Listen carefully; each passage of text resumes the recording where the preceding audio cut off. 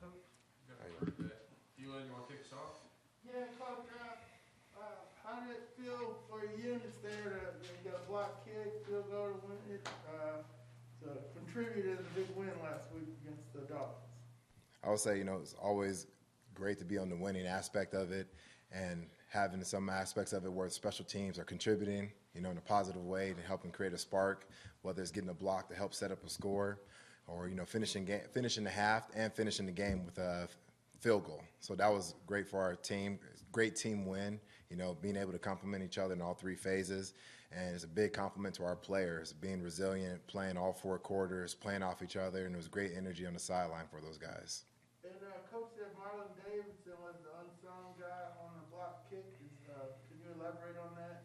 Well, you look at the pictures, and biggest thing going in in-game adjustments and being able to have that communication led with the players from, because special teams is one down mentality. So once one play happens, getting an opportunity to, in between offense and defensive plays, to be able to talk to our players and have adjustments.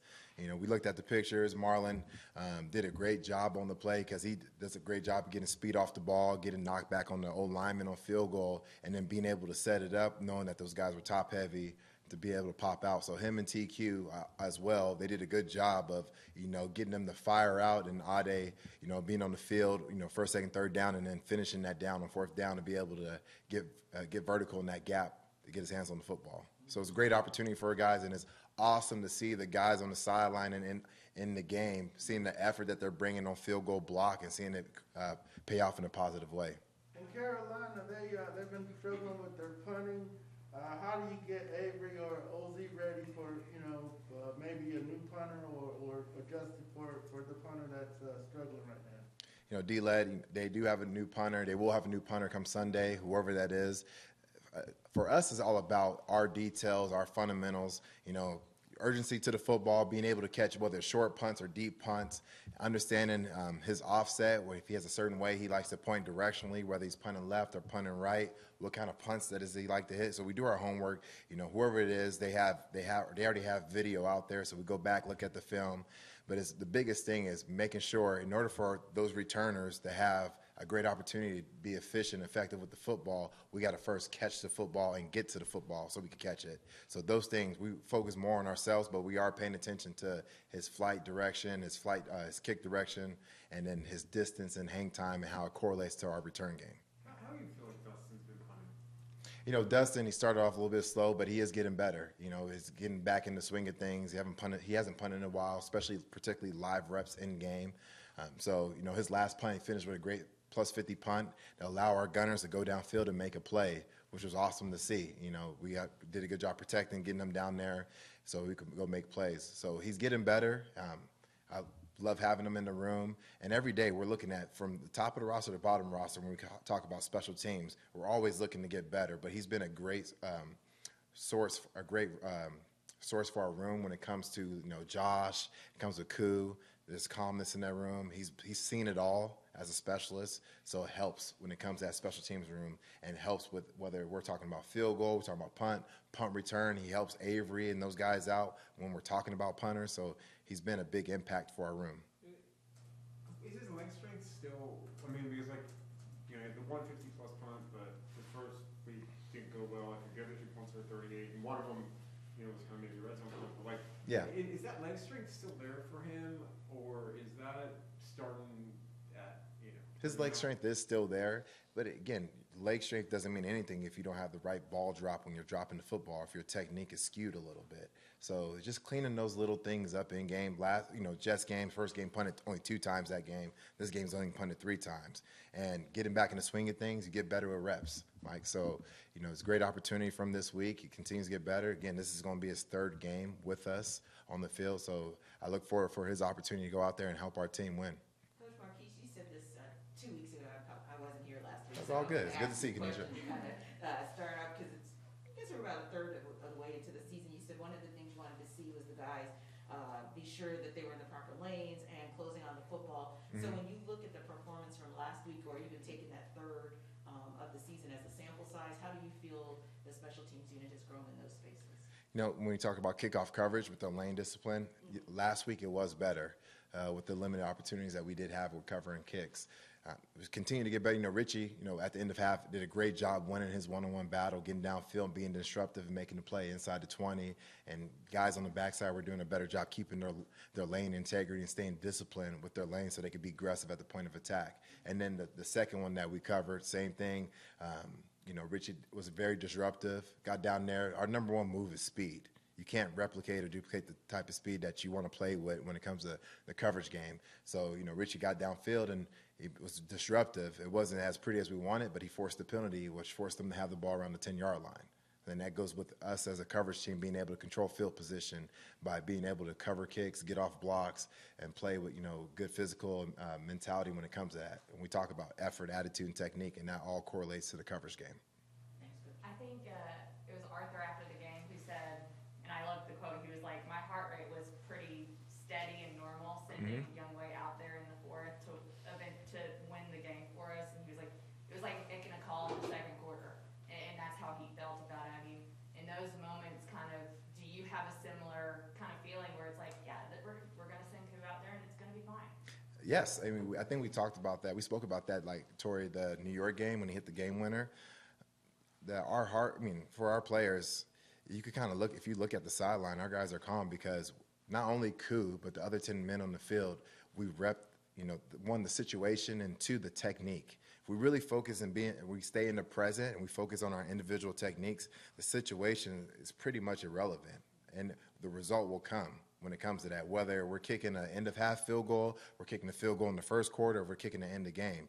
Now, if we're staying in the present, now we can understand, one, we could be great at our technique, and two, understand what they're trying to do within that situation, rather than just be like, oh, hope we make the kick. So pretty much our whole team's calm because we get better at reps, and if we stay in the present, then we could focus, dial in on that rep, and then the results will come. Yeah.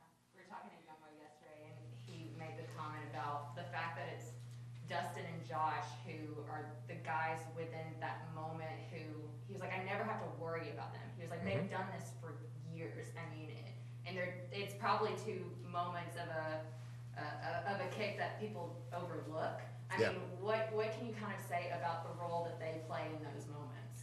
They do their job at a high level, and they really take a lot of pride as to the other guys on the field, our O-line and our tight ends blocking on field goal protection.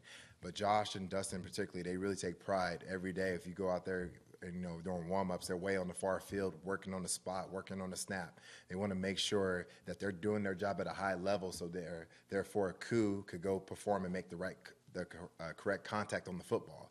So those guys, every day, they're professionals. They've seen it all. They've been playing for a long time, and they take a lot of pride in their job because they want to make sure, in order for them to be the best teammate, they got to do their job at a high level. On that punt that went through OZ's legs, what would you like him to do there? It seemed like the ball, he anticipated it bouncing higher, just to get it and go. And at that point in the field, I'm just curious, what you thought he should have done, or if he did the right thing, or how that changed. In those situations right there, going against the punter that we're going against, we knew that he could spray the ball all over the place. Yeah. So our number one goal that week was having urgency to the football, being able to, sprint, get underneath the football, no different than, a Braves outfielder going to play a pop fly, just having urgency to go play the football. And if you have that urgency to go play the football, you could adjust. You have time to adjust on the football. So urgency to the football. And then if that ball takes a bounce, it's not like it's an odd-shaped football, so that ball could take any type of bounce. So one, if that ball's taking a bounce, we got to make the right decision. We talk about return of decision-making. And if that ball doesn't take the right bounce off that first hop, we got to get out the way. And we just got to make sure that our offense has to play the very next down. That's important. That similar situation happened the week before with the Dolphins in London versus Jacksonville with Jamal Agnew, and the ball took a bounce on him and he wanted to play it. So that's a big part of being a returner for us, whether it's kick return, punt return. You're a quarterback back there. You have to make sure you have to make the right decisions when it comes to if we're going to return the ball, not return the ball. Are we catching the ball? We're not catching the ball. Because they're dynamic with the ball in their hands, but those guys like OZ and Avery, which they've been doing a good job of making the right decisions, we just got to make sure that we learn from that decision, and luckily that did not affect the game when it came to that. We did give them 18-plus yards of field position, so we got to clean that up, and those guys in that room, they understand that, and we're excited about this week. Do you have a rule to like, if you don't catch it, get out of the way automatically, or? Oh yeah, get out of the way, because that ball. I mean, unless we touch it, the ball's not live, so we got to get out the way. I mean, at the end of the play, we want to make sure our offense has the ball. Now we want to get our offensive ball great field position D-led, but worst case scenario, we have the ball the next play. We don't want to have any turnovers or give the opponent an extra possession, especially in the NFL when games, 2/3 of games are decided by one score or less. You mentioned punt return, kick returns with the quarterback at the special teams. When did you, is that everywhere? Is that universal, or is that a you thing? I think I'm not speaking for everybody else, but I feel like it is universal because you can have a dynamic guy that has the ball in his hands, but if he doesn't make the right decisions, it's hard to put him back there because there's only one football on the field, and that guy's going to be responsible for carrying the football or catching the football, so he can carry the football. So if ball security or decision-making is an issue, then it's hard to justify why that guy should be out there when there's a change of possession, whether the ball's being kicked off the tee or off the punter's foot. There's a change of possession. So we got to make sure we secure the football by making right decisions and putting our offense in the best field position possible, or worst case, we have the football the next play. But that's irrelevant if you can't make those decisions or, catch the ball properly or carry the ball properly. Arthur's talked about the mental toughness of making a living as a kicker, punter, because there's so few of those jobs and it can be so transitory. Mm-hmm. How do you determine that when you bring guys in and you're making decisions? Because all these guys, there are guys on the street who are really good kickers. How do you determine who's the guy for you? Just from conversation, just from his history, doing our homework on the player, whether it's former coach, former, players he's been around, the interaction I have with them, and then also within workouts or within practice, being able to have, Tony Dungy talks about this, controlled adversity, being able to create some type of adversity and see how they respond to that, because that's a very stressful position. It's a hard position to execute. So being able to try to duplicate or replicate any type of adversity, whether it's within practice, situational things that we do at practice, drill work, weather, just like we see the weather today, being able to put them on the spot, see if they have a short-term memory, and being able to adjust after a bad kick. And it's all about the process. Some guys, they get fixated, the ball went through the upright, but it wasn't the best contact. So, you can see with Koo, he does a great job being really dialed in on the process. He's not worried about the result because if he handles the process, the results will come, and it's shown within his play. I don't know how much experience you've got, not even here necessarily, but with the bringing in kickers for tryouts, whether it be punters or place kickers, and how odd an experience that is, because you're bringing in, 3 or 4 guys, and they're all competing for the same job, and they're all kind of on this circuit where they're doing this every few weeks. I mean, do they get along? Is there a lot of side-eye out there? Do you see them rooting for each other or against each other? How weird an environment are those? It varies based on if they have prior relationships. Each situation, that's with any position too. When you bring in, like let's say you bring in 3 or 4 wide receivers, some of the guys might know each other. Some of the guys might be like intimidated by another guy because they know his history and his stats, but they vary. It's just like people interaction. It varies based on individuals. Sometimes a guy will make a good kick and they'll be like, hey, great kick, such and such, or they won't say anything to each other. But at the end of the day, I want to see if they're focused on their process and they're focused on their details and their craft and how they're approaching the game, or how do they act when they miss a kick? Are they blaming the holder? Are they blaming the surface? Or are they taking accountability within themselves? This might be a little bit out there, but who designs fakes? Is that you? Is that Arthur? Like who designs fakes? Like fake field goals or fake punts? It's a collective effort. Whether it's myself, Coach Smith, Arthur, the players bring up stuff. It's not limited in our room. Like we talked about in our meetings at special teams, our special teams room is very open-ended. We talk about a lot of things, and it's not like there's a lot of fakes that have been replicated. So it's not like we're over here trying to reinvent the wheel or like, hey, we come up with the fancy fake. And if there is a fake up that week, there is. But sometimes, fakes might not be there per particular week. But any opportunity we get, whether it's an extended drive to help our offense with better field position. You saw the Rams Detroit game. There was 3 of them that they executed, 2 fake punts and an onside kick. Every special teams coach, every special teams unit throughout the league, they're going to probably have particular fakes up within the week. And if the look's there, being able to, 1, call it, and being able, and then 2, execute it. and then you got to live with the results. If you don't execute it, hey, at least we took a tryout. It's no different than taking a shot as like what we did on the first play of our 2-minute drill at the end of the game last week. So it's being able to, 1, identify it, see if the fake's there, and then 2, being able to execute it. To kind of go along with that a little bit, I mean, how many, like you said, it's not reinventing the wheel. How many fakes do you end up having in a play? Like, is it like 3? Is it like 15? Like, how many fakes can there even?